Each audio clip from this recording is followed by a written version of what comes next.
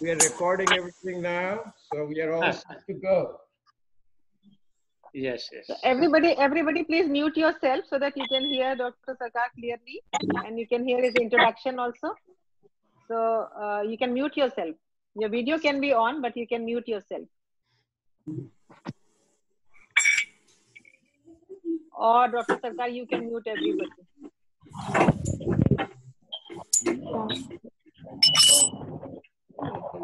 Let them mute themselves, okay? So, okay, you can go ahead and start, I think. It's about time. Yeah, it's about time. Yeah, that's true. Manojish, is it okay to start, or are you waiting for some more participants to join in? You are on mute.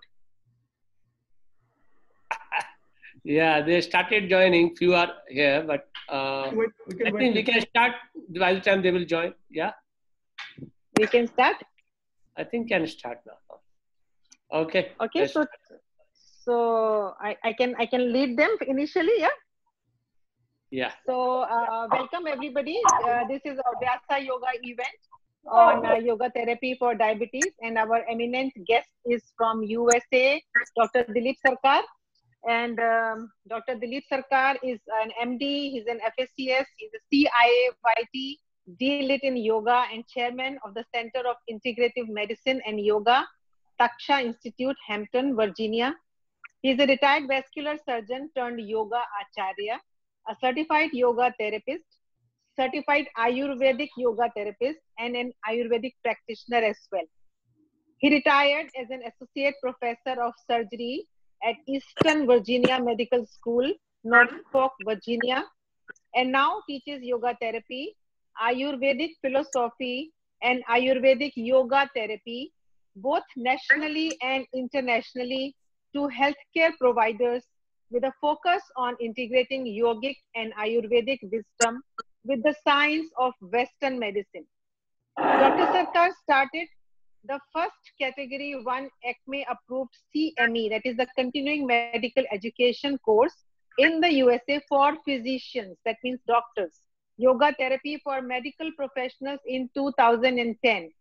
He serves on several local and national healthcare boards as past president of the board of directors for the American Heart Association, Hampton Roads chapter, Virginia, immediate past president of the board of directors, International Association of Yoga Therapists, that is IAYT in short. He is the chairman of the board, Life in Yoga Institute, life member, National Ayurvedic Medical Association, that is NAMA. He is a fellow, American College of Surgeons, and fellow, American Associations of Integrative Medicine. On January 12, 2019, during annual convocation, he was awarded Doctor of Letters, D.Lit degree in yoga by the best yoga university of the world, that is VYASA, Swami Vivekananda Yoga Anusandhan Sansthan of Bengaluru in India. And VYASA Singapore is a branch of that great university of yoga. Dr. Sarkar's new DVD, Yoga Therapy for Health and Healing, a Daily Practice, and his book, Yoga Therapy, Ayurveda and Western Medicine, A Healthy Convergence, published in April of 2017, has been well received by the yoga therapy, Ayurveda, and Western healthcare community. The book will be translated in Bengali as well and will be published in India by Ananda Publishers of Calcutta. And also, Dr. Sarkar was our guest in 2018, and we held several workshops with him at VYASA Yoga, and a lot of you have benefited from his wisdom. And it's an absolute honor that he is amongst us even today. I'm so delighted to see him again. And this COVID has actually really brought this yoga community together and made the whole world smaller. So we will start with three rounds of Om first, then I will hand over to Dr. Sarkar to enlighten all of us. So everybody just close your eyes and bring your hands in front of your chest in the prayer position. Take a deep breath in and gently breathe out. Take another deep breath in. Let's all chant together. Oh.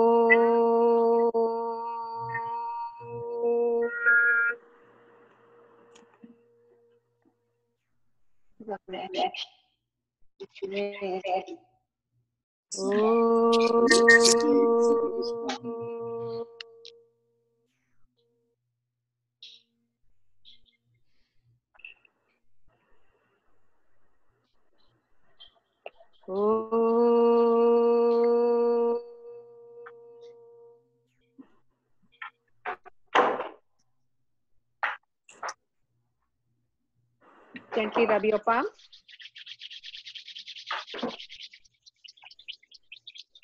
Press your palms on your eyes and slowly open your eyes.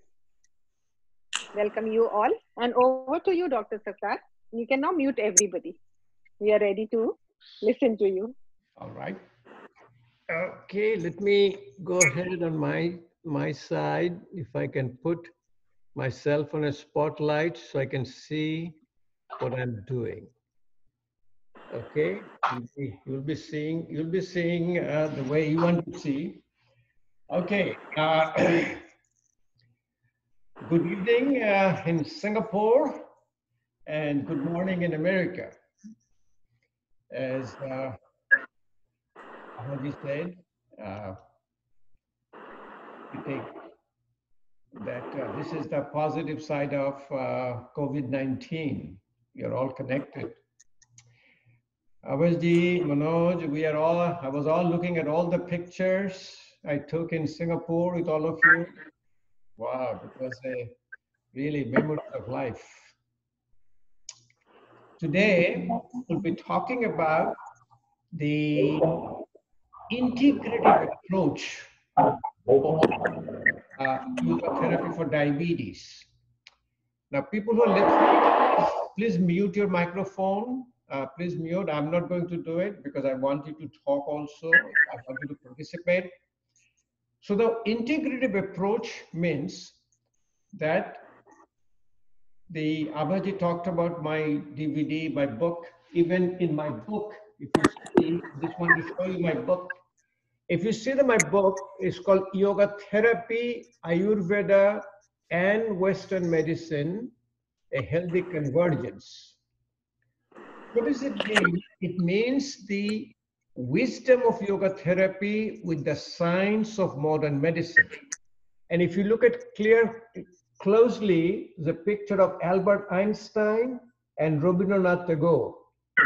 So I said, when a scientist meets a philosopher, that's your 21st century medicine. And what we have done, let me explain to you first few minutes before I show you the practices, because for me, 99% is practice and 1% is a theory. The first, many of you who joined here, you are a healthcare provider, physicians, the seasoned yoga therapy teachers, yoga teachers, participants. So I'd like to give you a little bit of concept, the concept of yoga therapy, how to take care of diabetes. Now, if you look at the whole YouTube is full of the yoga protocol for diabetes. It is great, I mean, I'm not saying anything, but if you understand why you are doing it, then you will remember it. And also, you don't have to remember the asanas, pranayamas, mudras, bandhas, kriyas, what it is done as like we call it a cookbook medicine.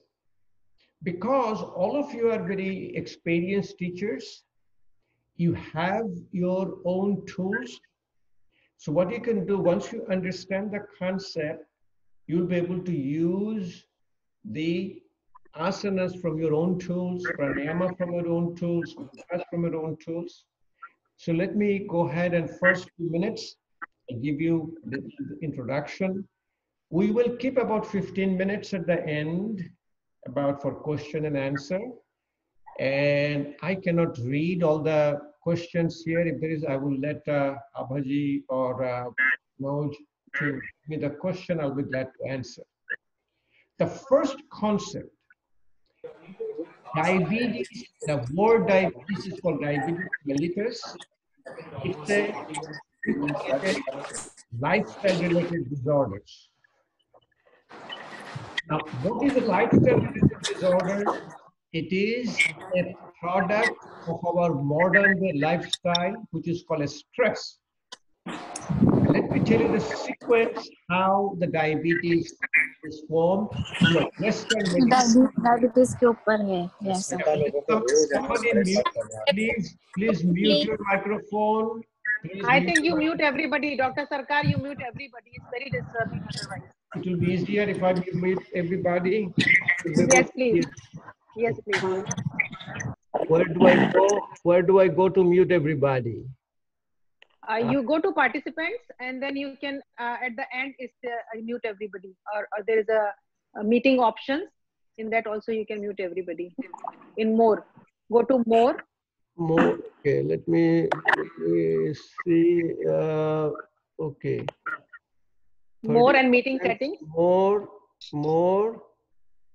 And then you have the host options of meeting settings. Mute participants upon entry. Correct. Entry, or it says mute participants on entry, or mute all. Okay, got it. Mute all. Okay, yeah, mute. correct. I'm muting all. You're all Correct. muted now. Okay, so I have to unmute you now, huh? No. But I don't see myself now. Of course. Okay, here it is. Okay, thank you. So it is the product of the stress, and the stress is called a sympathetic overdrive from Western medical concept.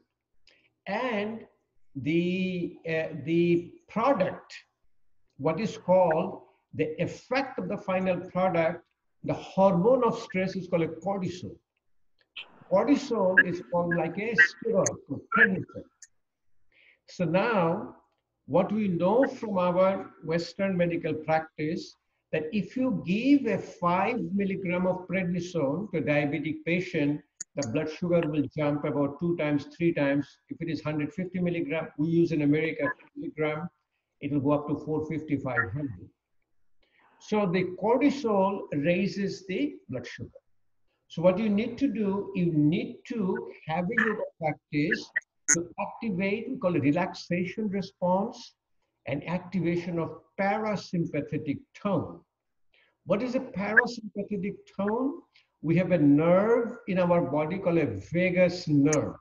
The vagus nerve comes from the brainstem and it comes down in the neck, in between, we call it a carotid sheath, carotid artery, and internal jugular vein. In the process, it gives a branch, is called a auricular branch of vagus nerve. Then it gives a branch to your larynx, to your pharynx, then it supplies your heart, your lung, that ends up supplying whole gastrointestinal system. The left side comes in front, right one goes to the back, called anterior posterior vagus nerve at the gastroesophageal junction, and the whole gastrointestinal tract, our GI, parasympathetic nerve. So now you have to think about what are the practices we activate, and I will come back and explain to you. Next concept is from yoga philosophy.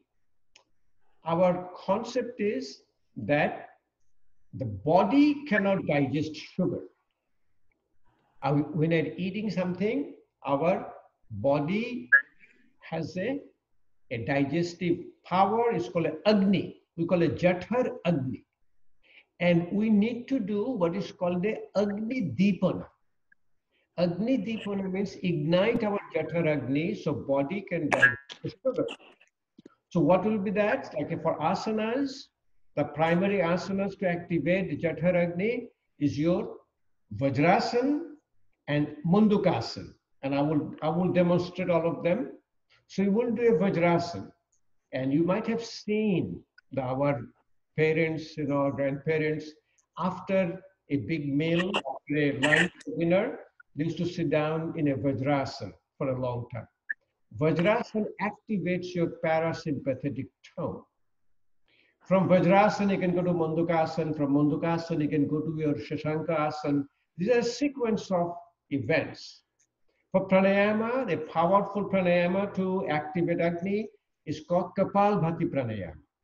Kapalbhati pranayama is called your Agni Pradhan pranayama. If you look at the three basic pranayama, the Bastrika pranayama is called a Prano Pradhan pranayama. It brings a prana in our body. Kapalbhati is called Agni Pradhan pranayama. It brings, ignites our Agni.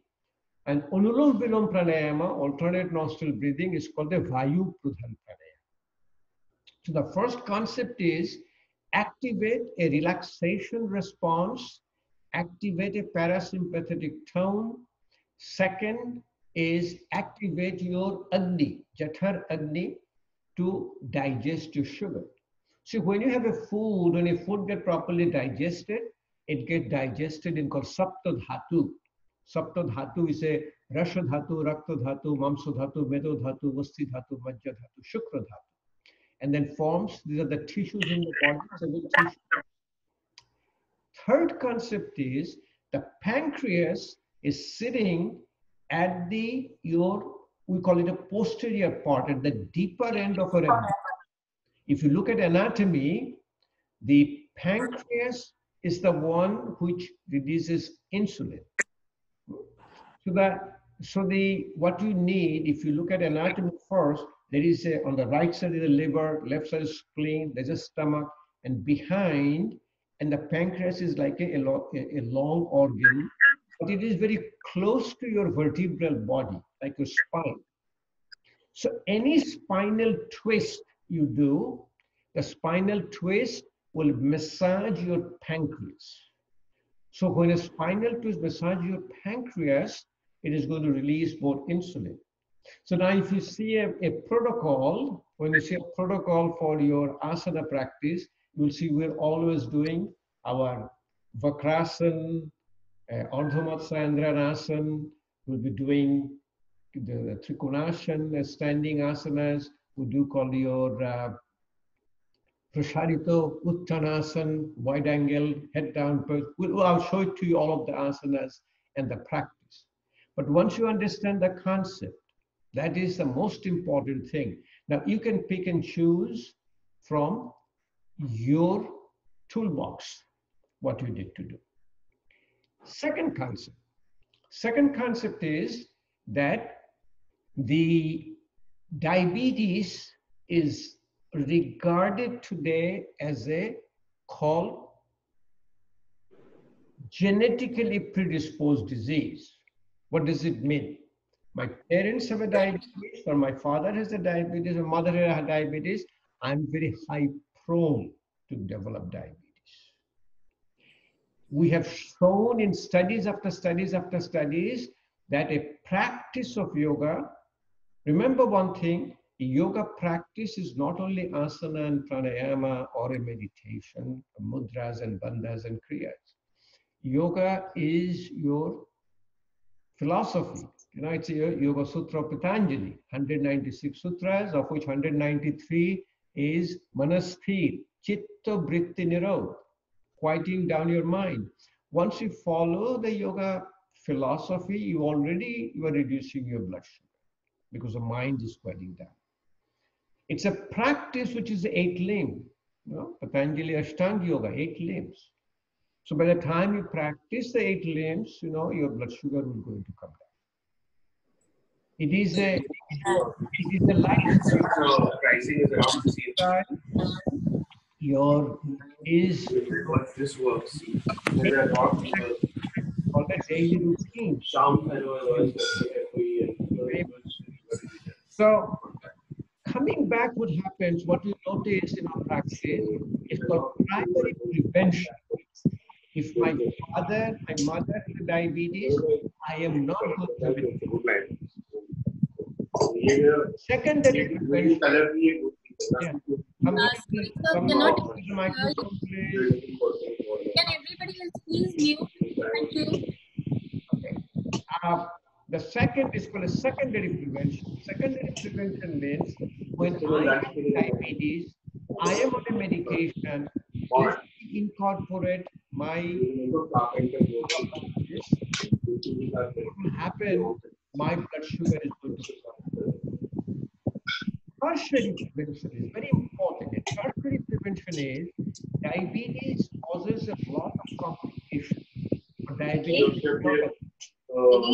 vision goes down, diabetic kidney problem, that also gets connected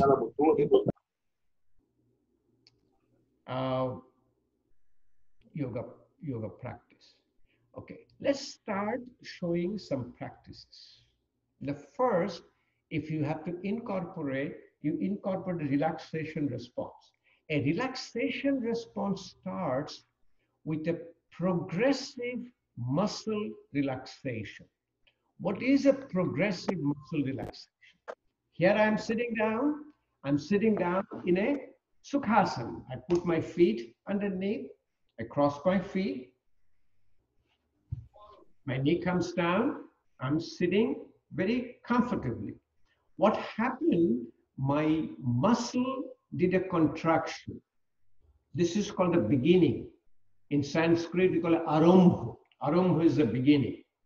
It allows me to come down in this posture, and by repeated your practice, this is called a neuroplasticity, my brain will allow me. Now, for a person who is starting a yoga practice, or a suppose who has a patient, we call it a rogi. If you tell them they're going to start a sun salutation, first Kapalbhati pranayama, they're going to go away. So you have to start. Or you can sit in a chair. If you sit in a chair, sit down, always sit down with the spine straight. Next thing you do, we have called your imbalance in both sides of our brain. I'm right-handed, right-footed, I'm using my left brain. I don't use my right side of the brain. So I need to bring a balance back. So see how simply I'm doing it.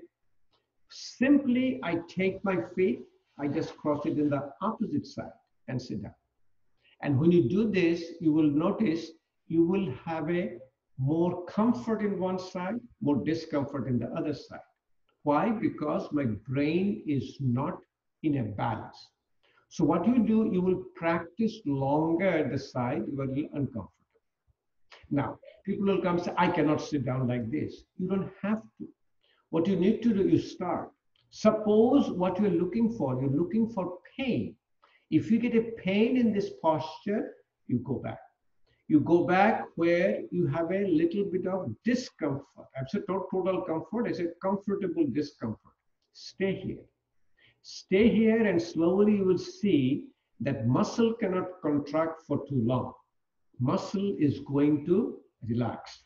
Before it relaxes, it causes a little bit of called a fasciculation. It will do a twitching like this.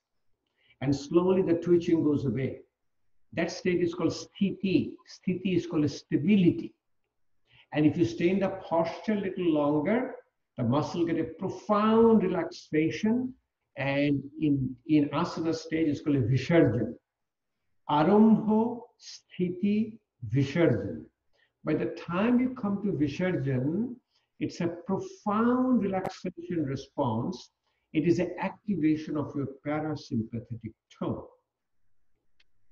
Now, what do you look for? Pain. Should not have any pain. Second, we'll have your breathing. Very important concept of yoga, concept of breathing. What is yoga concept of breathing? We have a 5 koshas layer.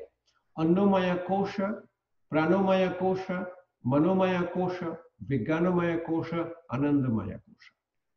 Any imbalance you create in your physical body, it shows up in your brain. That means I will be able to sit down comfortably here and I will be able to have a completely effortless breathing. If I have any effort in breathing, I'll show it to you. Like when you do a vakrasana, spinal twist, you are twisting it a little bit. By the time you come to it, you see your breath catches. But you will back off. You will back off to a asana where you are able to breathe effortlessly. Always remember, people ask me whether should I breathe in or breathe out. Yeah, there is some concept. The muscle needs oxygen. Before it contracts, you breathe in. But overall, in a practice for diabetes, in a practice for relaxation response, you always stay in an effortless breathing. Effortless breathing means you are able to talk, you will be able to even sing. And you will see me, I can do a headstand and I'm talking, I'm even singing. I will do a Mudasana, the peacock pose, I'm still talking, breathing. That is most important thing. So how to achieve this? With your breath. So what is the breath? That exhalation. Lung is like a balloon. It has a 4.5 liter capacity. We only breathe half a liter, 500 cc.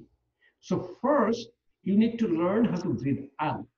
So if you take a deep breath in, I'm taking a deep breath in. So what happened? That air is sitting in the top of this lung, and that air is not being any use. It's called a dead space. So you have to first empty it. So you first breathe out. You take a deep breath in, completely effortless. And then completely breathe out. And what is the concept here? Exhalation is parasympathetic, inhalation is sympathetic. So you do exhalation longer than inhalation. Very simply, you will do count of 2 in, count of 4 out. You can very easily do count of 4 in, count of 8 out. We've been doing it for so long, we can do even a count of 10 in, count of 20 out. Should be able to practice. So breathing, exhalation longer than inhalation will bring a relaxation response. Third concept is a Bhramri Pranayama. What is a Bhramri Pranayama? You have your 5 senses. I hear, I see, I smell, and taste, and touch. The 5 senses keeps me awake and alert. I close my eyes, I shut down all my senses. In a Bhramri Pranayama, you can use a Shanmukhi Mudra, or you can just put it here. We'll go over with that little Bhramri Pranayama. But the most important concept is when you create a vibration, that vibration of a bumblebee is the same. আমি কি জানি, আমি তো দেখতেছি, আমি তো আরো অবাক হচ্ছি যে তুই এরকম করছিস কেন। Can somebody please mute your microphone, and the 2 frequency interacts, it causes called harmonic resonance, and mind quiets down. So Bhramri Pranayama is a very powerful tool for diabetic management. That when you rub your hands for humming and cupping, you have a warming in your hands, then you put it over your eyes, and let me show it to you how to massage the ear, how to massage the neck, and in the neck is called a carotid sinus. It supplies with the vagus nerve, it creates a profound relaxation. Like when you do a Jalandhar Bandha, the chin lock, it activates your carotid sinus. So when it does a carotid sinus, then what it does, it causes a total calming and cooling effect. Now you see, I have changed my speed. I'm in a very extremely relaxed position. Then I go in stages. What is the stage? I go next stage. I take my heel to the back. I take my foot on the top. My knee goes down. See, I'm going to go to a lotus pose, Padmasana, but I'm not going right away. I'm going in stages. How am I going to stages? Now I'm in a Siddhasana, perfect pose. Then I use my hand to relax. If you see a baby, it is called a baby fist. So baby, if you look at a baby will close their fist, they will take the hand, the baby will put the thumb inside and close. That's the way baby closes the fist. This is called an Adhi Mudra. There are 3 mudras, which is very important for your lung. This is called a chin mudra. This is also called a Gana mudra. When you put a hand down with chin mudra, it opens the lower part of the lung. If you close your finger, it's called Chinmay mudra. It opens the middle part of your lung. And when you do the Adhi mudra, it causes open the upper part of the lung. So I always practice with the Adhi mudra. If you are practicing with me, try. Put your thumb inside and close. It relaxes your hand. You know, initially your hands are so tight, the finger doesn't go like this. But after Adi Mudra, finger will do like this. See, pain in the hand comes from the tightness of your ligaments, tightness of your muscles. Able to do a Adi Mudra, relax it. Put Adi Mudra, just put it gently over your knees. Close your eyes, breathe out first. Slowly take a deep breath in. Let's do a count of 2 in, count of 4 out. Then I will do count of 4 in, count of 8 out. And we'll progress. And you have to do your practice. Remember, yoga practice is not competitive. You do only the amount you can do. So what you will be doing, you will be staying in the place where you are. You can be count of 3, count of 6 out. I will progress a little bit and show it to you how to do it. If you're practicing with me, keep your spine straight, eyes closed, hand in a Adi Mudra. Breathe out first. Slowly, it's a count of 2 in, count of 4 out.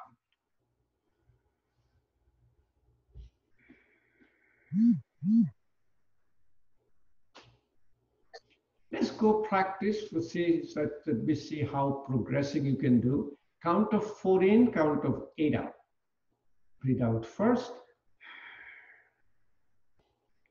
Count of 4 in.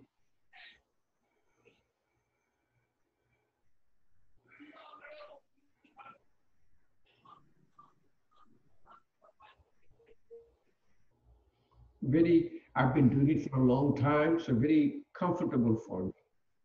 I can go to count of 6 in, count of 12 out.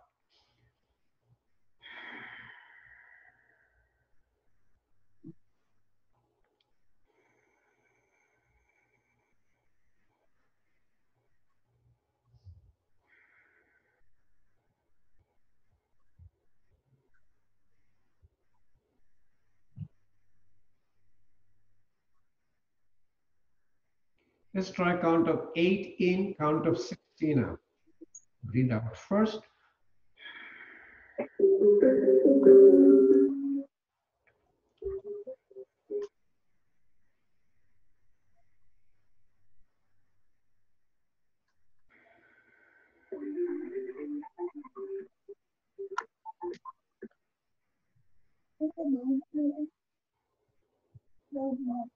You can continue. I can go almost to count of 10 in, count of 20 out. It really quite relaxes. I can. When I let me show you. I'm going to press now again. Now I put my one foot in the top. Half lotus or the or called swastika. Suppose it's hurting me. I'm causing pain. What do? I back off. I back off when I'm a little comfortable. Even if I pain here, I can back off here. But start somewhere. I'm very relaxed. I can do it. Ardha Padmasana. Let's do a couple of Bhramari Pranayam and see Bhramari Pranayam. This will totally quiet down. It's exactly when a patient comes to you, you need to guide them slowly and slowly. If you tell them you need to sit down and do a spinal twist and Vakrasana, the patient won't get any idea. So in a Bhramari Pranayam, you put your index finger in the forehead. You can use Shanmukhi Mudra, or you can use the 3 fingers to close your eyes. Use your thumb to close your ear and close your mouth. What you'll be doing, you'll be breathing out first. Take a deep breath in through your nose and breathe out with the sound of a bumblebee. Let's do it 2 times. And if you're doing with me, let's practice all together. So breathe out first. Take a deep breath in.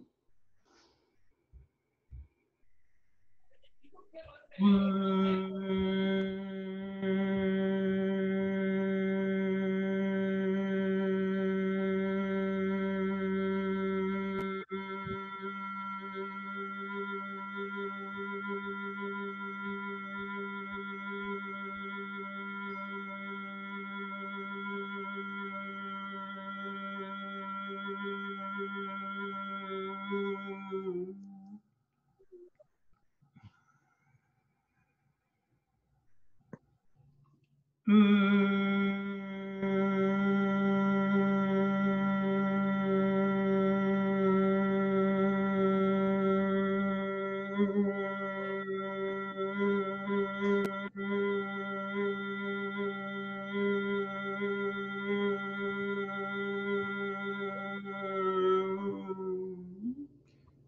take both the hands, pumping and cupping. Keep rubbing your hands. Keep rubbing your hands.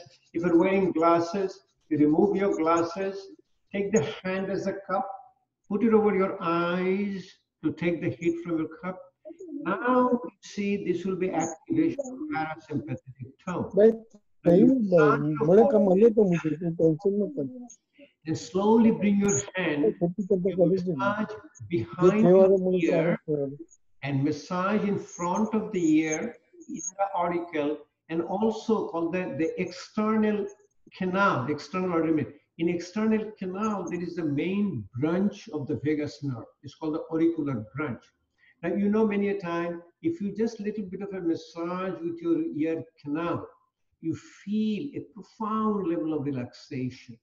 In fact, in Singapore, is in Thailand, they have a massage, a Thai massage, but they call it ear picking. So this is called activation of your parasympathetic tone.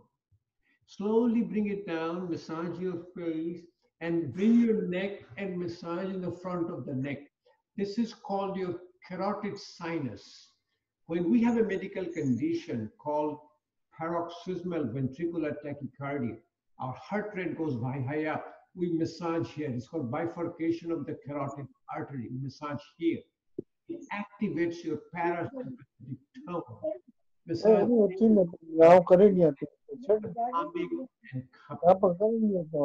now what you can see, you have done a very powerful relaxation. Now I can take my other foot on the top. I'm in my Ardha Padmasana foot. Now, like a regular, any yoga practitioner doing it for a longer time, which I do it every single day, I'm going to just put it high up as a Padmasana. It's a beautiful relaxation of my whole body. People say, oh, look at how I've done. No, I have done it in stages to bring the relaxation, bring the activation of parasympathetic tone.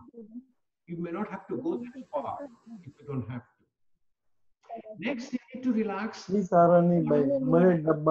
very nice way to relax your shoulder and your neck. With the shoulder relaxation. You can put your hand in the shoulder. Dr. Sarkar, sorry to disturb you, but we need to mute some people because others are not able to listen to you. Either you assign me co-host so I can mute other people so it will not disturb you. You can just go over my name, press it long, and then assign me co-host. So I will be muting everybody. Okay, I go to participant. My name. You go to my name. Yes. And long press it, and then it will, the option will come to make me co-host. More in a more. Let me no, see. no, or just press my name. Just press long press on my name. Okay. And then there will be an option to make me co-host. In participants. In participants list. In participant, I did participants. And look for my name. Sorry, let me go for, yeah, your name. It says and then long press on my name. Long press on my name. Pressing your name. And then the option will come to make me co-host.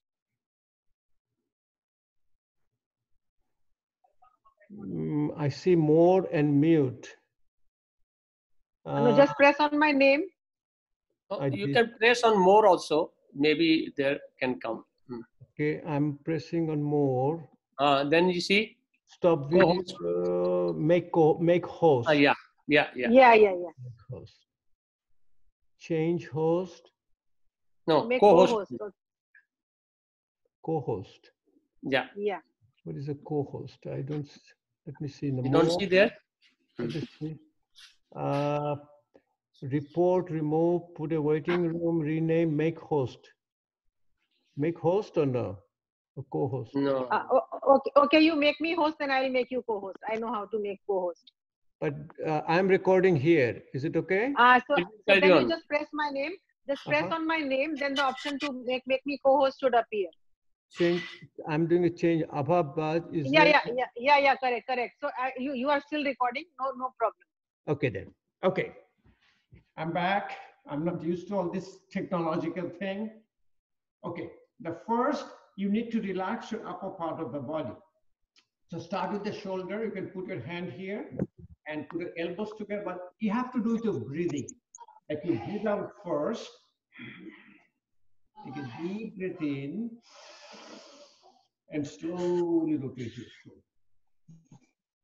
Breathe in and breathe out. So always do your breathing. Breathe in and breathe out. Also the opposite, breathe in and breathe out. It's a very nice way to relax your body and mind. Now, there's a lot of other techniques which you can use, like when you do the pranayama, the Ujjayi pranayama. When you do Ujjayi pranayama, you constrict your larynx. And when the larynx is constricted, it creates the activation of your parasympathetic tone. Okay, so let's do the little couple of asana practice. We'll come to pranayama. We'll finish just 15 minutes before. Okay, the first asana to activate your Agni, Jathar Agni, was your Vajrasana, Thunderbolt. If you can sit down in Vajrasana, and the best way to sit in a Vajrasana is that if you can sit down on your feet, and if you have a problem sitting here, initially what you can do a little bit of a roll, put underneath, but slowly and eventually you'll be able to sit down very comfortably. When you sit down comfortably, this is the one asana we always talk about. You can do it in your full stomach because this activates your vagal tone, parasympathetic tone. Remember, the sympathetic is called fight and flight response, and parasympathetic is called calm and digest. The whole digestion is parasympathetic. So when you get a parasympathetic digestion, your blood sugar gets digested, as simple as it is. Your blood sugar is digested, the sugar doesn't go higher. So next asana is very powerful asana for your diabetes to activate, remember, activation of your parasympathetic tone, which is a relaxation response. Activation of your Jathar Agni, Agni Dipana, then your spinal twist, massaging your pancreas to get the insulin out.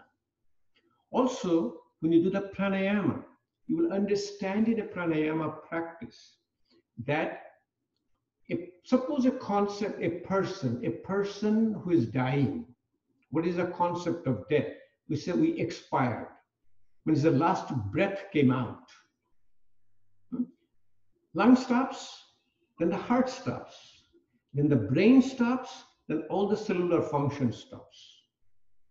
So think about, if you improve your lung function, you improve your heart function, you improve your brain function, then improve your function in the pancreatic beta cell which releases insulin. So able to do a good Bastrika pranayama, able to do a Kapalbhati pranayama, you are releasing insulin from your beta cells. So it's a nice way of connecting the whole. Able to exercise your lung will improve the function of your cellular healing. So the next asana, which is very powerful, is your Mandukasana. Again, in your hand, use your Adhi Mudra. Take your thumb inside and close. Take both the hand close to your belly button. Breathe out first. In any yoga practice, always breathe out first. Empty your lung. Take a deep breath in. Slowly breathe out. Suck your stomach in a little bit and slowly come down. Now remember one thing, this is the difference in yoga practice for diabetes. Do not hold your breath. You keep coming down. You find the place which is comfortable. What is comfortable? No pain. If you have no pain, you come down. Then you listen to your sign for your effortless breathing. If your breathing catches, you back off. The pain, you back off. But if you have no pain and effortless breathing, you come all the way down and you stay here. How long? Between 5 to 10 effortless breathing. My forehead is touching the ground. I'm talking, I'm breathing, I'm completely effortless. So for the sake of time, if when you're home, you practice at least 5 to 10 breaths. People always ask me, 10 seconds, 20 seconds, 90 seconds, 1 minute. But always follow your breath. When your breath becomes more and more effortless, you will see 5 breaths, 10 breaths is a wonderful practice. To quiet down your mind, sitting in this posture, another important asana is the Shashanka asana, rabbit pose. Why? It's a rabbit. Rabbit is running around, suddenly stops that. So we use it for, from you can Shashanka asana, you can balasana, hold the hands high up, all the way down, put your elbow in the ground, the head comes down. You are in a profound level of relaxation. Then when you get up, slowly get up.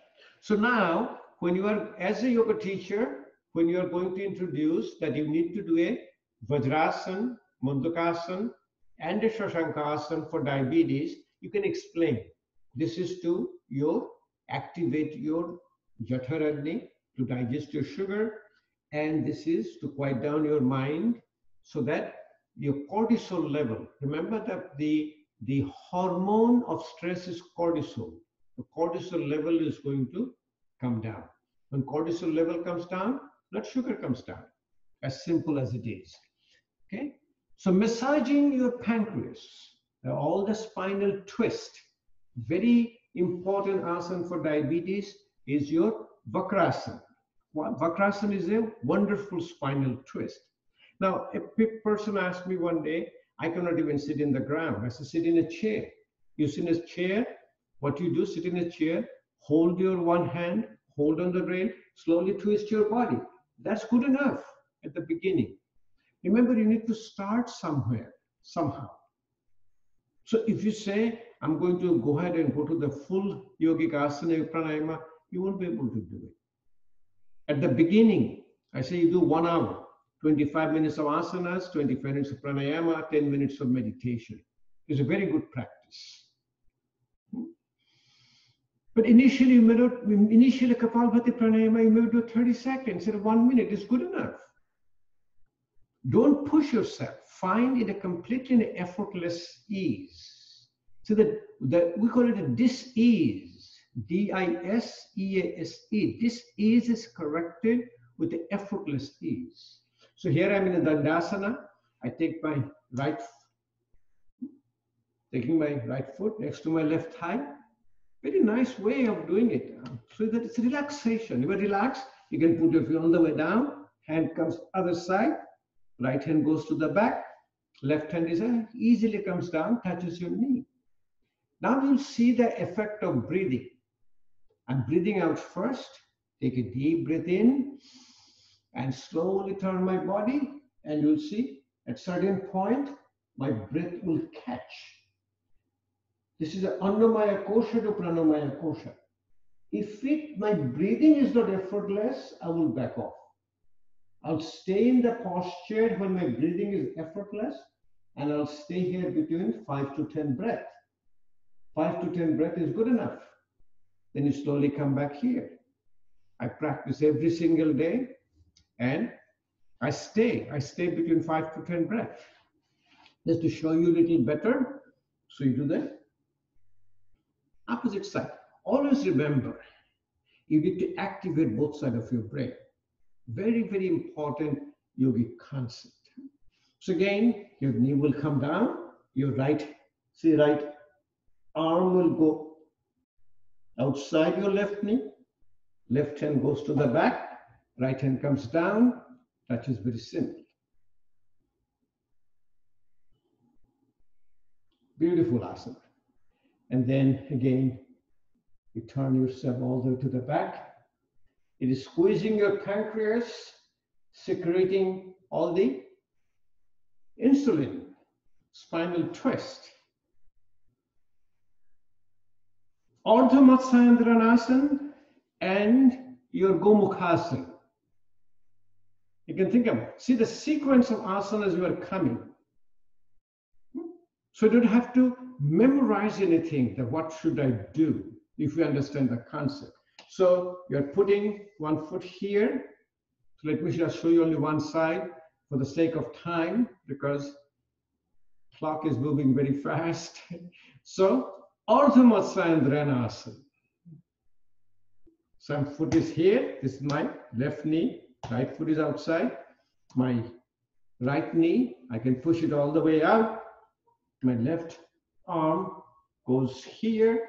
Right hand goes to the back. Left hand touches my knee, touches my heel, the front of my foot. Beautiful posture. Breathe out first. Take a deep breath in. Completely breathe out. And able to breathe. Do not hold your breathing. Do not do like I'm breathing in and breathing out. You are here. Effortless breathing. It's a wonderful practice. Gomukhasana, cow face, you put one knee in the top of the other one. It's a very nice way to do it. See, Gomukhasana, like cow face. When you look at that, you know, the yogis look at the nature. This was that looks like a cow face. Now, this is very important. You need to see your difference in both sides of it. When you do your hand in a Gomukhasana, you'll say one side is easier than the other side. That means your brain, one side of the brain is not properly functioning. When both sides will be equal, you'll be disease-free. So very, very simplest way to, let me show it to you. So here, my right knee is in the top of my left knee. My right hand goes high up. My left hand is here. You can always stabilize your left elbow. Put your left hand here. Right hand will come down. So to touch it, hook it. Essentially, I can handshake each other. Very simple way. Go back, come down. Do the opposite now. Now, my left knee is in the top of my right knee. The left hand goes high up. Right hand is here. I'm stabilizing my right hand. And now we look at the difference. My left hand will come down. I'm touching it, hooking it, and handshaking each other. It's a wonderful practice. So when you get into a practice like this, you will understand. You will understand that both sides of your brain is functioning properly, and you are in a profound relaxation response. I'm not going to show you all the asanas, but I'm going to give you the concept so you can practice it, or you can teach, because many of you, most of you are here, yoga teachers I can see, and healthcare providers. So I'll be glad to answer any question when the time comes.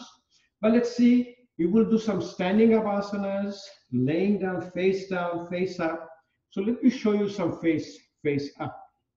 There is a concept of asana, is called your igniting your Jathar Agni. Igniting your Jathar Agni will come laying down. The asana will be first, will be the fit raising, Pada Uttanasana, Naukasana, Pavan Muktasana, Markatasana, Jathar Parivartanasana, Padamastikasana. 5 asanas. These are very important for yogic practice. Then you do other 5 asanas called for Shankha Praksalan, Loghu Shankha Praksalan. Shankha is the metaphor of intestine, Praksalan is the cleansing. You know, you'll be able to sit down in a Malasana. Malasana is the most relaxing. Then you do call your Jathar Parivartanasana, Gati Chakrasana, Utthita Tadasana, Tirjak Tadasana. So when you are able to sit down in a Malasana, take a look at that, how beautiful asana it is. You are sitting, your ankle is relaxed, knee joint is relaxed, hip is relaxed, back, your hand. So hand, when you separate your fingers, hand gets relaxed. When you extend your wrist gets relaxed. And if you put your one elbow inside, other elbow inside, and slowly bring close to you, close your eyes, breathe in and out. This is a profound relaxation, and also it helps in proper elimination. Remember, all of your pelvic floor is relaxed, and one of the cause for all the lifestyle related disorder is called constipation. Another very powerful yogic concept, able to get up without a support. It is called a sit, rise, test. When you're able to sit down and able to get up, this is your controlling your whole body and mind. Next thing you do, you want to go against the grain of your habit. What is the grain of your habit? I'm comfortable separating my feet. So put your feet together. Remember, your blood sugar is going to come down when you're able to balance your body and mind. When I want to balance, first thing happens in my hand. So if I fell down, my hand will fall down first. So if I take my hand function away and I will practice on my non-dominant foot, I'm right-footed, I'll be practicing the left foot, able to stand on one foot, and finally able to close your eyes. So let's do a practice if you want to see me or if you want to do it to me. From prayer pose to the back, Paschim Namaskar. Put your hands here, slowly and slowly. You put your hand as a prayer pose. When you come to a prayer pose, your whole chest opens up, your spine is straight and able to breathe properly. So see if I can stand on my left foot. I'm standing on my left foot, 10 seconds, 20 seconds, 40 seconds. Finally, I do it with my eyes closed. If I can stand with my eyes closed, initially it becomes almost impossible, but then your whole mind quiets down, your blood sugar will come down. So do it at home a little longer. I'm on the right foot. On my right foot. 10 seconds, 20 seconds, 40 seconds. My eyes are closed. I'm in a profound level of relaxation. So standing up, you have a lot of other asanas you can do. You can do a Surya Namaskar, you can do a Chandra Namaskar, you can do Trikonasana, most of the asanas you know. But let me show you one asana which is very powerful for diabetes. If you can do it slowly and bring it up, it's called the Prasharita Utthana Asana. Wide angle, separated, hand touching your feet. So if you can just keep separating your feet, you will see you are so relaxed in that asana that you will be able to do even a Kapalbhati Pranayama, Anulom Vilom Pranayama, even in that asana. Remember, all the pranayamas are done when your body is relaxed. So when you're able to do, let me show you one thing, what I'm talking about, you will understand. So here, you can support your hand and slowly put your head down. And we've been doing it for so long, we can put our head all the way down to the ground. Feet goes all around and almost to the width of my mat. Hand. And I'm relaxed enough that I can do it.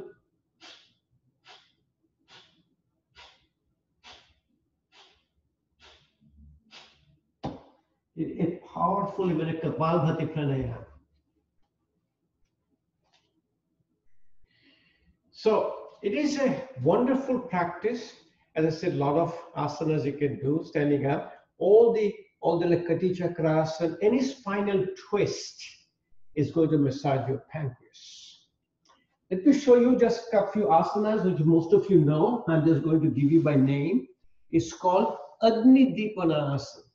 When you get a face down, you can do your Bhujangasana, you can do a Salabhasana, Dhanurasana. They're also very good for diabetes, but this is to ignite Jatha Agni.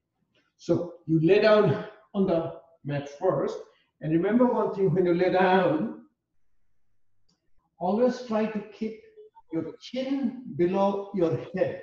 If you need a support, you can always put a little folded blanket. Don't do like this. You know, this is called very sympathetic.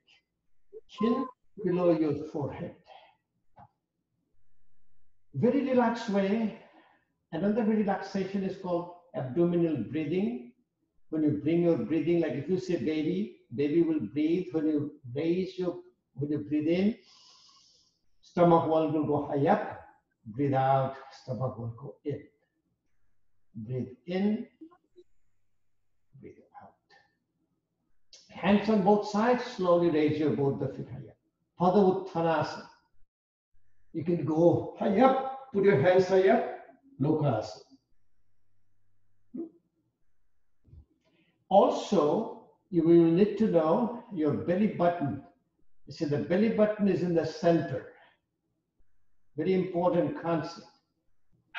Pavan Muktasana, put feet slowly touch your nose to the knee. Then the chin goes in the front. You relax enough. You can do side to side movement. You can do front and back. Very powerful tool. Pavan Muktasana. Setubandh Sarvangasana.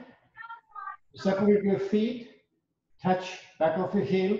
Your whole body will slowly go way high up. And the body stays high up. You can put your 1 foot high up. Drop it down. So when I do it, I stay for a little long time, between 5 to 10 breaths. And I'm just showing it to you. So these are the asanas to activate your Jatha Agni. Let's do a little advanced form of Makarasana or a Jatha Parivartanasana. You can do putting your knees on one side and looking your body other side, or you can raise both the feet high up. Slowly drop it down, touch both the feet to your hand and look into your left side. Very important asana. And do same thing in the opposite side. And do it very slowly and gradually. Padamastika you hold your feet, bring it up, touch it to your forehead. It ignites your Jatha Agni. You can do it the opposite side.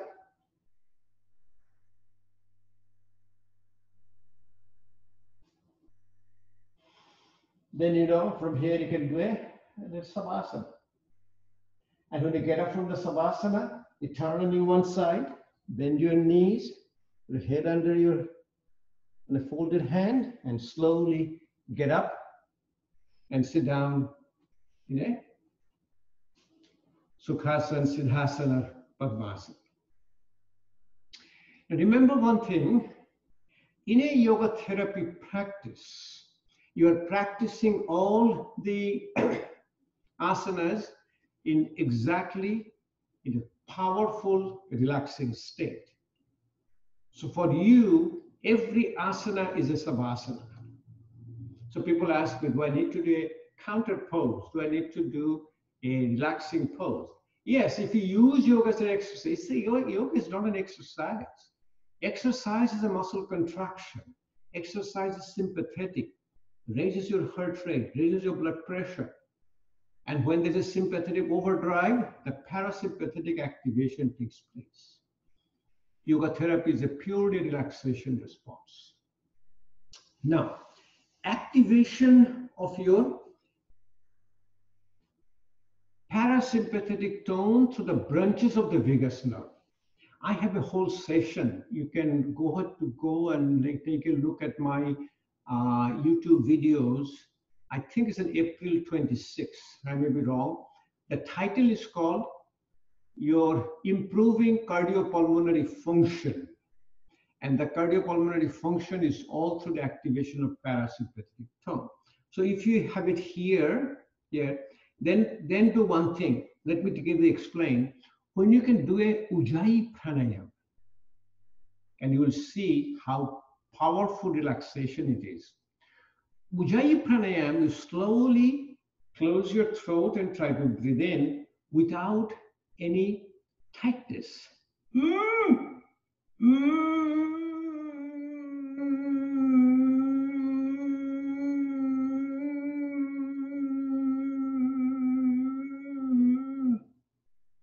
It comes from the voice box called larynx.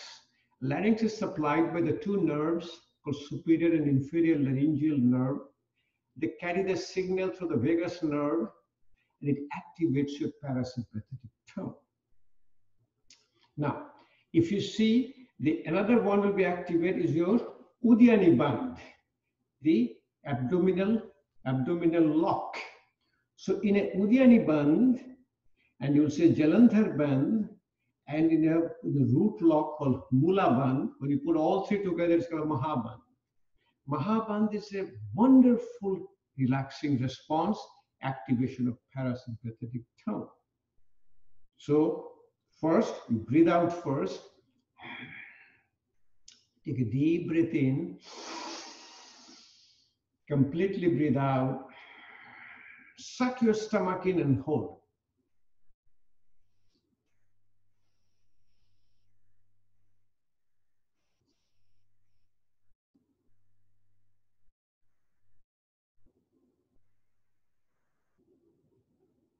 So all of you know how to do Kapalbhati pranayama. So I'm not interested in showing you all these basic pranayamas. You know, Bhastrika pranayama is active inhalation, active exhalation. Kapalbhati pranayama is active exhalation. So what you do, close your eyes. I do with all the hand mudras. This is called your Dhyana mudra or Jnana mudra. This is your Vayu mudra, controls your Vata. This is your Shunya mudra, helps your hearing. Prithvi mudra and a Varun mudra. A lot of other mudras, the Shakti mudra, Apana mudra, Apana Vayu mudra. But this mudra, this is called a Prithvi mudra. You do a Prithvi mudra with a Kapalbhati pranayama for diabetes obesity, because this balances your kapha. This balances your pitta, Vayu balances your vata, and Prithvi mudra balances your kapha. So you will do a Prithvi mudra, put it in your hand, close your eyes, bring your awareness to the belly button, and very gently, 1 per second.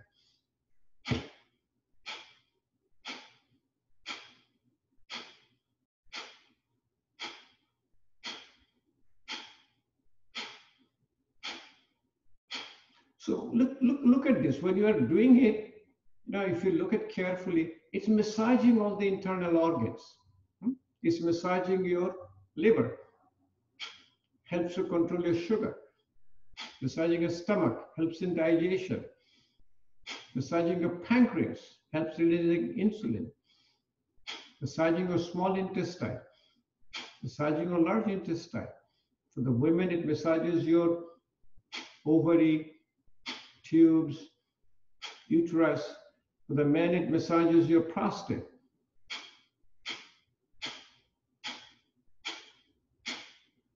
It also massages your lung, your heart, diaphragm. In a lung, it removes all the toxic substance. That's why it's called a Kapalbhati. Kapal means forehead, Bhati is a shining. What does Kapalbhati means? Means your Agni has come up. It's called Tejas. Like tomorrow we'll do a practice, not tomorrow, Saturday, called yoga therapy for inner radiance. Inner radiance called Tejas. When the Tejas looks like you are glowing around your face. And that is called your Kapalbhati pranayama. Agnisar Kriya is a very wonderful practice for your diabetes, if you can do, because remember it's massaging. So do the Uddiyani Bandh, then move your stomach. See, this is very relaxing. When you're tight, you won't be able to do it. When you do Kapalbhati pranayama a little faster, but completely effortlessly. Remember, if you're huffing and puffing doing a pranayama, that pranayama is going to hurt you. The pranayama is not going to help you. So again, breathe out first. Take a deep breath in. Completely breathe out. Suck your stomach in and move.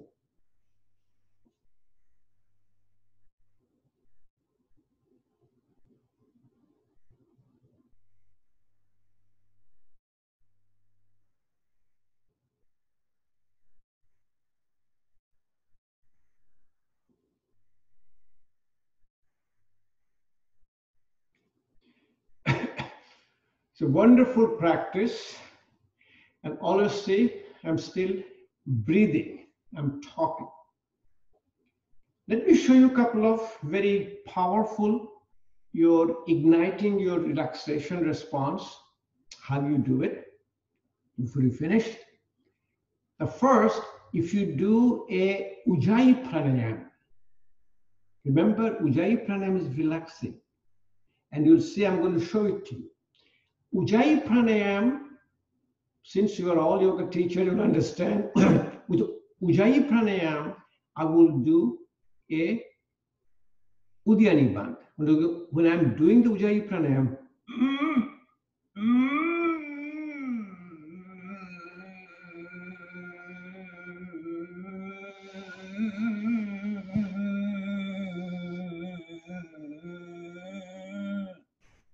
when I'm doing Ujjayi pranayama, which is very powerful activation of the vagal nerve, parasympathetic tone, I'm doing your Uddiyani band, abdominal lock. When I'm doing the abdominal lock, I'm also doing a chin lock, called a Jalandhar Bandha. In a Jalandhar Bandha, it activates the carotid sinus, which is also activation of your parasympathetic tone. Then I'll end with your left nostril breathing, which is called Chandravedi Pranayama. So in an alternate nostril breathing, left nostril breathing is your Chandranadi, right nostril breathing is Suryanadi. So left nostril is calming, cooling, left nostril is parasympathetic, right nostril is sympathetic. So think about this practice. It's a wonderful practice if you can incorporate slowly in your diabetic management. Then you'll see when you come down with the alternate nostril breathing, you will do a little called meditative alternate nostril breathing. You will do alternate nostril breathing without closing your nostril. Okay, so let's first start with this Ujjayi pranayama, and we'll finish with the Anulom Vilom pranayama, which is meditative Anulom Vilom pranayama. Your hands in a Adhi Mudra, put your thumb inside. Completely breathe out first. Take a deep breath in.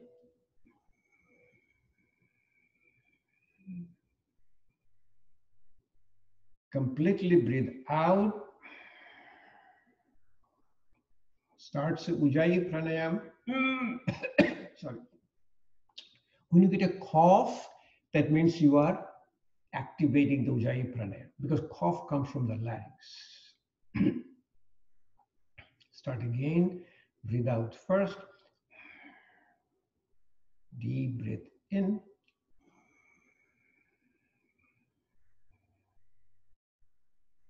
Completely breathe out.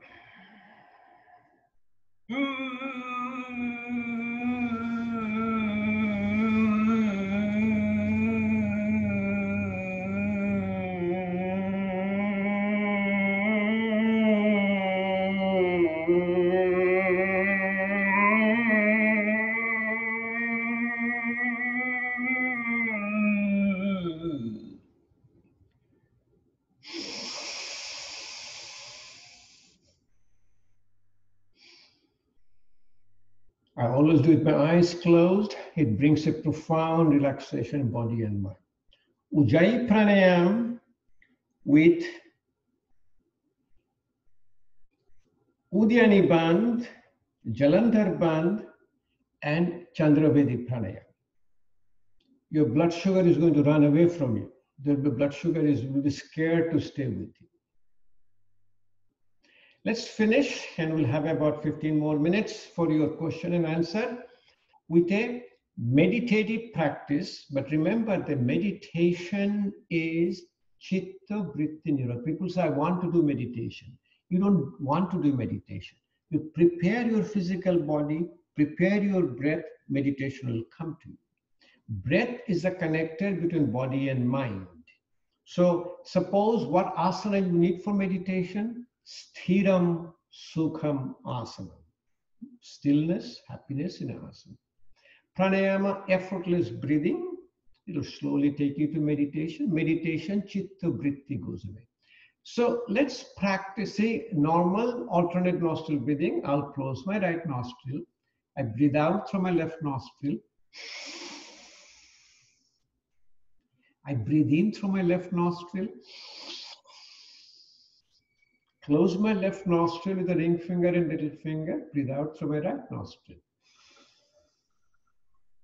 Breathe in through the right nostril. Breathe out through the left nostril. Now let me show you how to bring the concentration and a balance. Your Vishnu Mudra, take your index finger and middle finger, put it in between your eyebrows and the third eye. Close your eyes, bring your awareness in your third eye. Take your left hand, hold on to your right earlobe. This is called your super brain yoga. It balances both sides of the brain. In this posture now, you do alternate nostril breathing. Breathe out through your left nostril. Breathe in through your left nostril. Close your left nostril. Breathe out through your right nostril. Breathe in through your right nostril. Breathe out through your left nostril. You practice as long as you're effortless. This is the technique. At home, you do it a little longer and longer, as long as effortless. Let's finish with the meditative alternate nostril breathing. Meditative alternate nostril breathing is you will bring your awareness in your body and mind that you will be able to do the alternate nostril breathing without closing your nostril. Like what happens, a practice of yoga is a union. It unites your body and mind. We have a gross body, subtle body, and causal body. Sthula Sharir, Shukha Sharir, and Karana Sharir.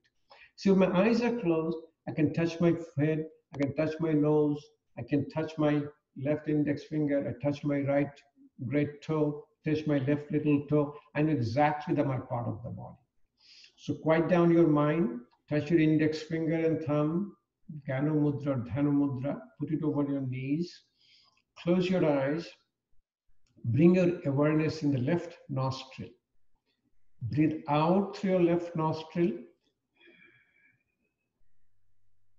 Then breathe in through your left nostril.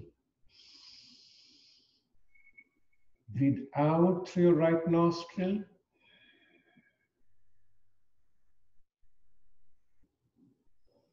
Then breathe in through your right nostril.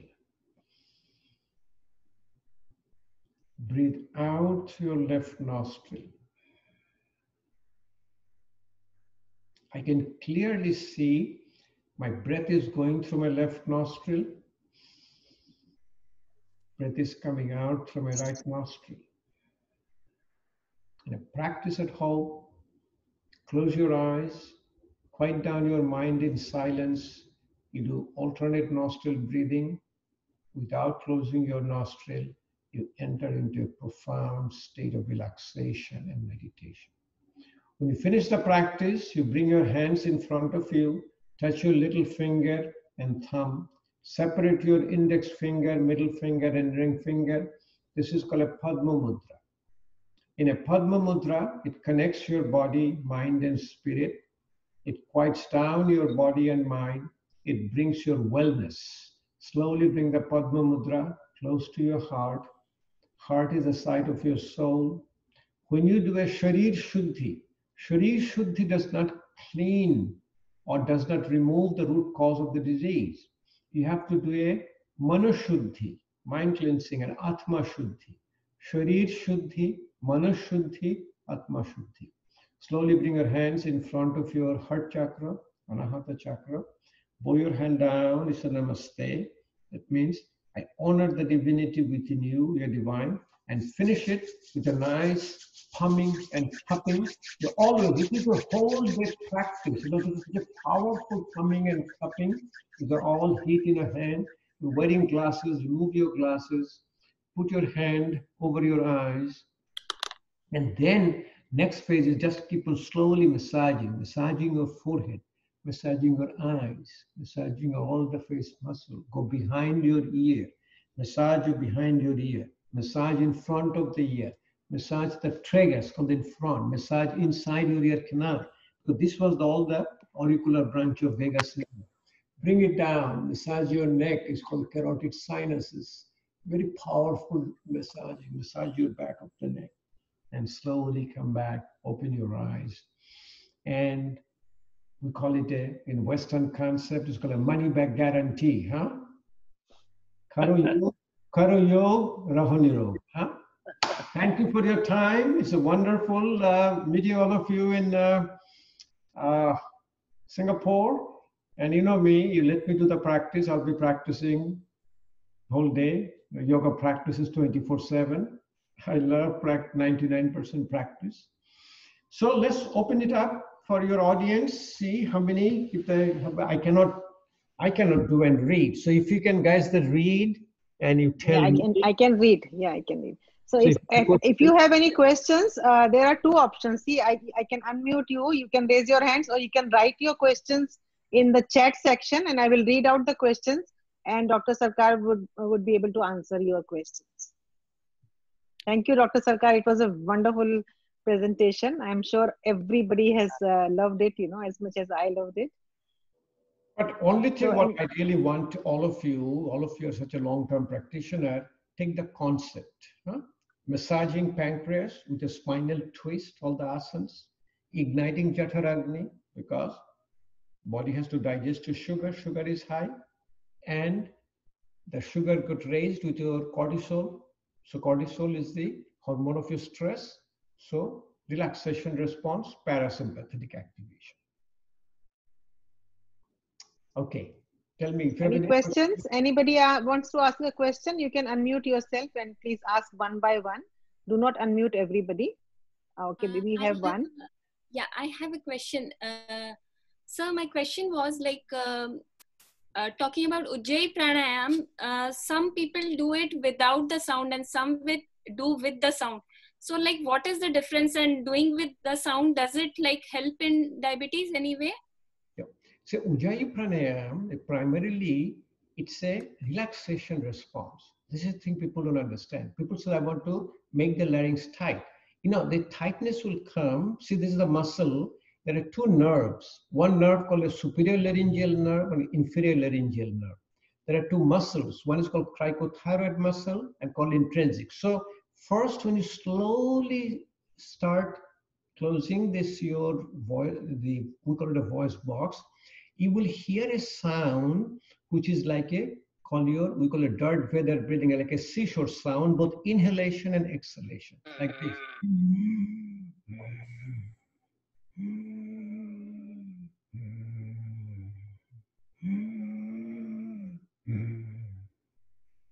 Slowly and slowly, when you bring the more and more relaxation, more and more activation of the parasympathetic tone, then you will be in a mostly in your inhalation like this.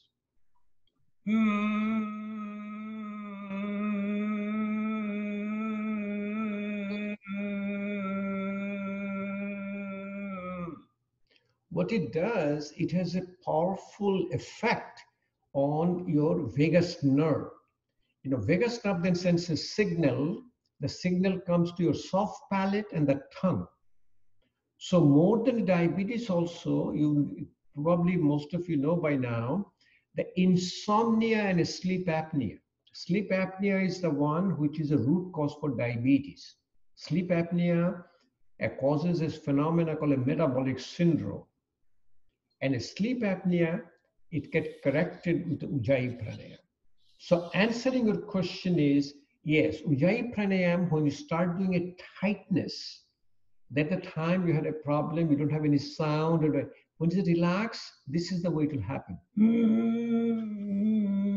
Or it all comes with the practice and primary relaxation. Thank you for the question. Thank you. Thank you. And does this help the thyroid also, thyroid problem?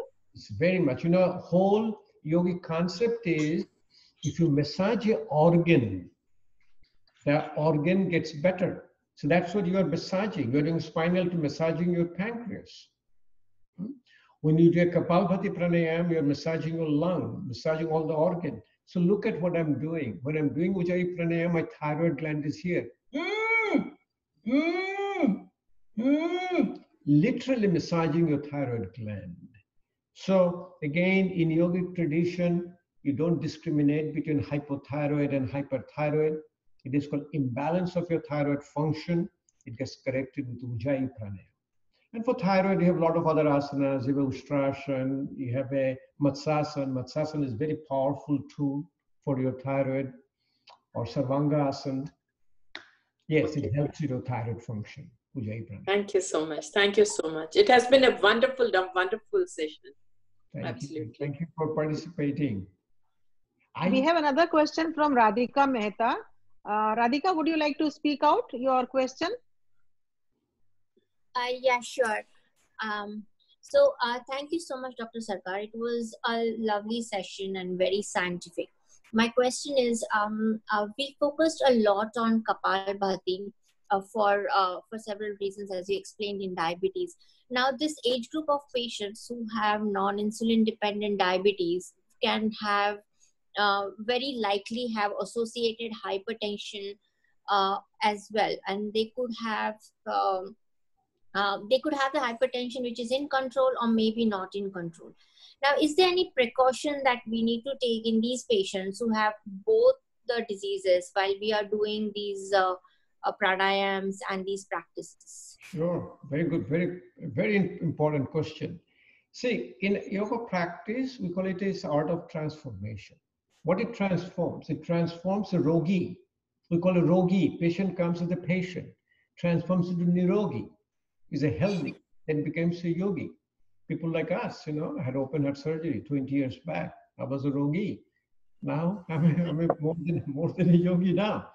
So you always think in your mind, the body gave you some signals. What is the first signal? Is a pain. Pain is called pay attention. Do not do anything which is going to cause pain. If you're doing a Kapalbhati pranayama or you're doing an asana which creates pain, back off. Second, Annamaya kosha to Pranomaya kosha. That any imbalance you have in the physical body, that includes your high blood pressure, that includes your heart disease, that includes your glaucoma, pressure in the eye, it includes any of your body's disease, is going to affect in your breath. So if you are able to do a Kapalbhati pranayama very slowly, then you are able to talk, able to breathe. You have an effortless breathing. It is not going to hurt your blood pressure. It is not going to hurt your heart disease. If you keep on doing it completely, say if you're doing it, then you say, I cannot talk, I cannot breathe. That is going to raise your blood pressure. It's going to raise even blood sugar. It is not going to even help your blood sugar. And believe me, I see people all the time. I'm doing this Kapalbhati pranayama, my blood sugar is still going high up. I'm doing my Kapalbhati pranayama, blood pressure is going high up. So what is your answer will be? Doing it too fast, too rapid, slow down. In fact, if you cannot do it a Kapalbhati pranayama, sit down in a chair. Sit in a chair, keep your spine straight, eyes closed, do this Prithvi Mudra.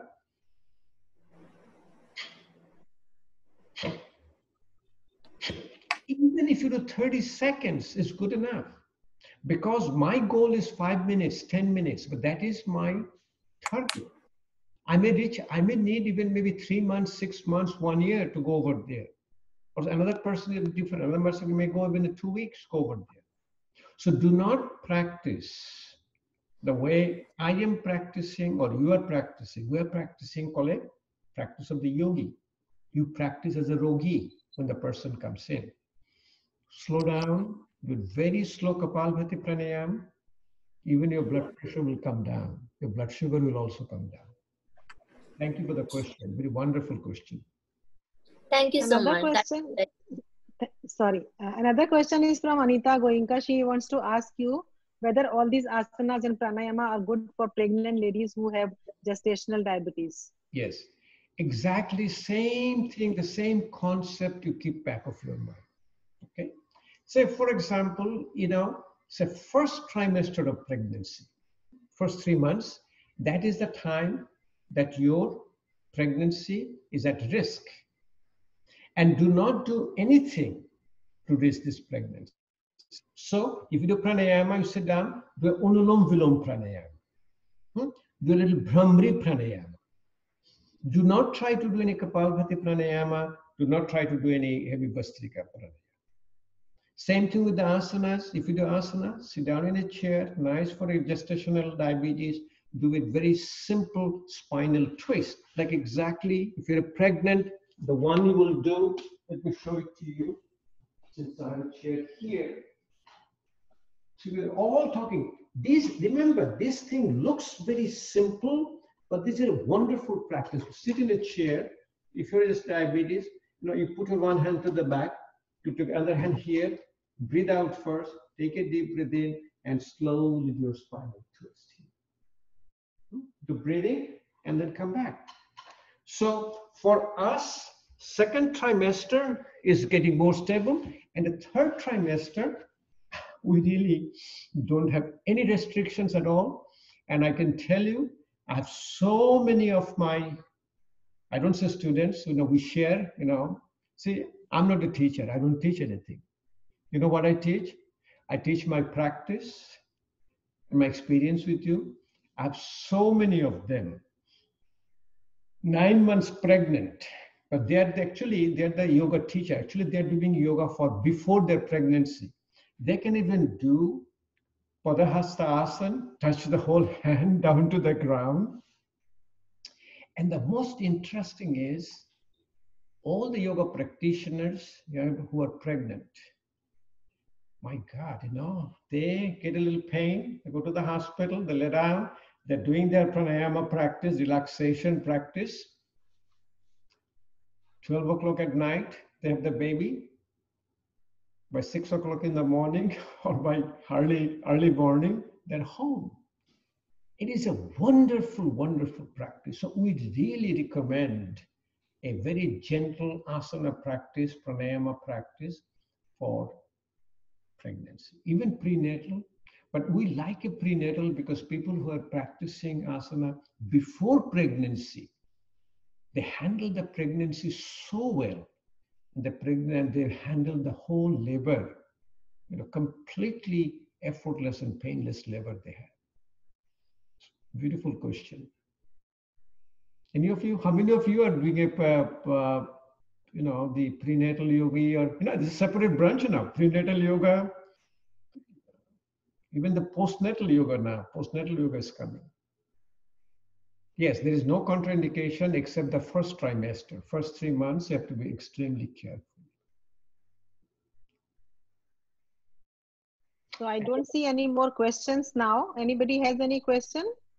You can just unmute yourself and say before I hand over to Manojji for concluding the session. I have only one last comment for all of you. Yes, please. Yoga, please do with a smile in your face and with the effortless breathing. Don't do yoga like this. That is not going to help you. And always try to close your eyes, do with Adhi Mudra. Every asana you do Adhi Mudra, you will see your smile will come back when you do that. Because this is the baby, you become a baby. This is called Balo Mushti Mudra.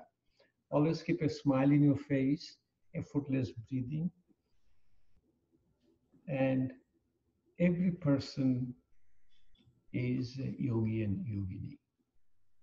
Karo yog, raha nirog. Abha, you can translate for you people who doesn't understand. Yeah, for in English, if you do yoga, you can stay with disease free. That's a new sutra. New yoga sutra. That's true. Thank you. Thank you for your time. Manoj is here. Yeah, Manoj. Yes, Dr. Sarkar. Boliye Such ji. a wonderful session, so much full of positive energy. And whenever we see your session, we really get a lot of energy. And you are the our role model for young people. Yeah, I'm 21 now. I was 39 and holding, but now I'm 21. I absolutely agree. Absolutely agree. It has Dr. been Sankar, you so have transformed your energy into the very right direction. And we remember your session in Singapore. Yes. I was so happy in the whole hall was full of energy. That's the real yoga outcome. And your aura is different. We can feel your aura until Singapore from US to Singapore. You see, so that is the outcome of yoga. So a special thing with you is you are a doctor, hardcore doctor, and surgeon, and how nicely the right brain and left brain, very nice combination. Normally I have seen a lot of modern doctors. They will not believe in yoga. They say, oh, you think this way, that way. So but you can show everybody. And today the need of hour. This is the need of hour, that everybody they're looking towards yoga and Ayurveda. And this last 3-4 months we have seen the number has increased very big way. Now people are practicing yoga, they are learning about yoga, they are learning about Ayurveda, and keeping themselves healthy through and prevention is the message from yoga and Ayurveda. Okay, health is our birthright, and we are struggling for health. This is what happening today. Everybody talking about health, good food. That is our birthright. So so yoga yoga and Ayurveda both actually together should help us, and for future people they should keep away from all these problems. We call it psychosomatic disorder, that is almost around 90% diseases today, the lifestyle related. Just changing little bit lifestyle can make us healthy. This is the message from you, from your session. And especially the diabetes, so much of research has been done already, and it's a proven fact, like type 2 diabetes we can easily overcome. And I think somebody is suggesting that next session we can have for heart.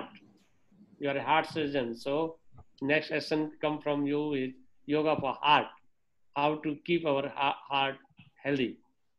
So we will look forward for your next session. Thank you so much from everybody, from all my students and Ava's student. Thank you, Ava, for telling everybody, and thanks. We are always together for these programs. So we will thank you so much to Dr. Sarkar, and we can conclude with Sarve Bhavantu Sukhne altogether. So, all together, you can do Sarve Bhavantu Sukhne. Sarve Bhavantu Sukhinaha, Sarve Santu Niramaya, Sarve Bhadrani Pashyantu, Ma Kashe Dukha Bhavet. Om Shanti Shanti Shanti. Thank you very much. Right. Thank you so much, Dr. Sarkar. We will see you soon. Now the world is very small. We can have you over and over again. Okay. I'm looking at all the pictures of Singapore again. So reminding Yes, yes. memories of my life. It came in my Facebook memory as well that 2 years back you were here. Okay. Actually, in my in the Facebook, also in a YouTube channel, I have the whole practices for a called Rogi, Nirogi, and a Yogi. When you're a patient, how to do a practice. Because I know I hope it's all ended. Because the practice is that if you do just for the symptoms, the Western medicine, I'm doing this for diabetes, this for hypertension, that is okay. You will get relief. Your blood pressure will come down, blood sugar will come down, but those will be transient. It is not going to be permanent. We call transformation. Transformation comes from your daily practice, incorporating is a called dinocharya, daily routine, as a lifestyle, called a lifestyle medicine. When you incorporate, then you enjoy a quality like me, Abha, Manoj, we enjoy a quality of living. Huh? Shastho, Shastho, the health. Shaw, sthi. Shaw is self. When you keep the self as a sthi, sthiram, sukham, asanam, it's shastho. Chitta, vritti, nirodha is a shastho. Very important. Thank you. I can keep on talking. Thank you so much. Thank you. Thank you so much. Thank you so much. Thank you so much for everybody Thanks a lot. for joining also. Thank you so much. Thanks, Abha, and thanks, Dr. Thank Sarkar. you. Thanks, Manojji. Thank you so much. Thank you. Thank you. Look forward to everybody. more. Thank you, everybody. I don't know all of you, but thank you again. Thank you. Thank you so much. Thank you so much. Thank you, Dr. Abha. Thank you. Thank you so much. It was a really very wonderful session, and we are Very looking forward for knowledgeable. the another session in future. Yes, very And soon. we are Very, proud very of soon. you because you are of Bangladeshi. We Yeah. are proud of you. Tomorrow I will have all four Bengali people. Tomorrow I will have a Bengali session. I would like to request that the way here the Zoom meeting. So when you will do the Bangla conversation so through Zoom, it will be more helpful. Tomorrow, Not only the Facebook Live. Right, Aishafa. Okay, tomorrow I'll be doing it in a Facebook Live. Oh, if you do Zoom, you can converse. Okay. Yeah. So we would like to have the same the way you have done today. So for Bengali program, do a Zoom program. Good. Maybe from the next one. Tomorrow already set up. Sure. Okay. We'll do a Zoom and then we'll put the Zoom to Facebook Live. Yeah. Yes. Okay. Yes, sir. That would be better, sir. That's better. Okay. Thank you so much. Thank you. Thank you, Avati. Thank you so much. Thank you so much. Nice to have you. Take care, everyone. Namaskar, sir. Namaskar, Avati. Namaskar, Manoj. Bye. Bye, everybody. Bye.